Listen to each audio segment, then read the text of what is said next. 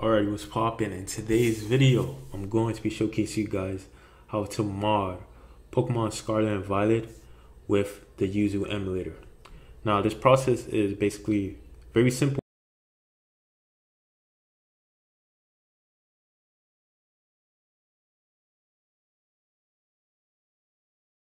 which can either be Yuzu or Ryujinx, or you can try this on your custom firmware.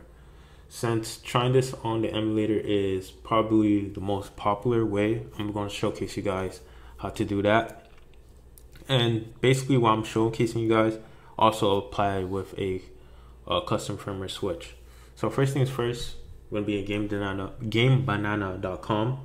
Like I said earlier, I'll leave in the description down below. And we're basically going to pick any mod we want. I'm going to pick the most popular one, which is the reshade appearance, because it makes the game look much more better. And then what we do here is we're gonna usually have a place where you manually download right here to come as a zip, and then we're gonna download it. Then we're gonna open it up.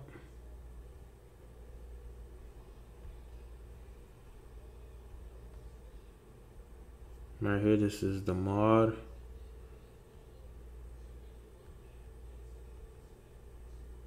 Usually, you need to make a ROM-FS folder, but I don't know. This is my first time trying this. But if it doesn't work, we're gonna need to create a ROM-FS folder, because that's how Yuzu and Ryujinx usually reads mod folders.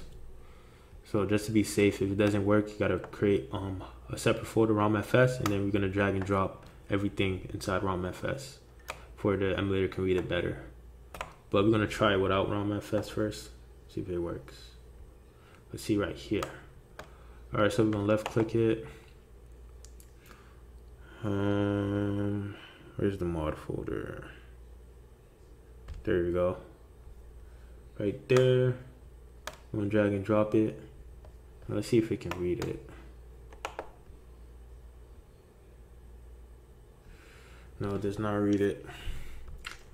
So yeah, what we basically have to do is create a ROM-FS folder. ROM-FS. Alright, so what we do here, I'm gonna open the mod section. So I'm gonna take this whole thing out.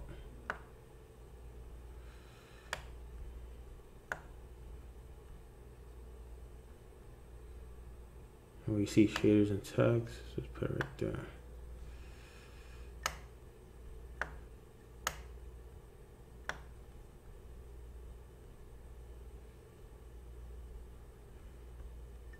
I'm gonna drag and drop it right there.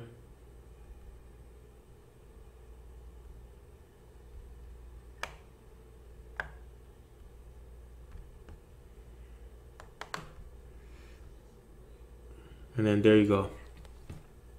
Now that's how you basically get it to work.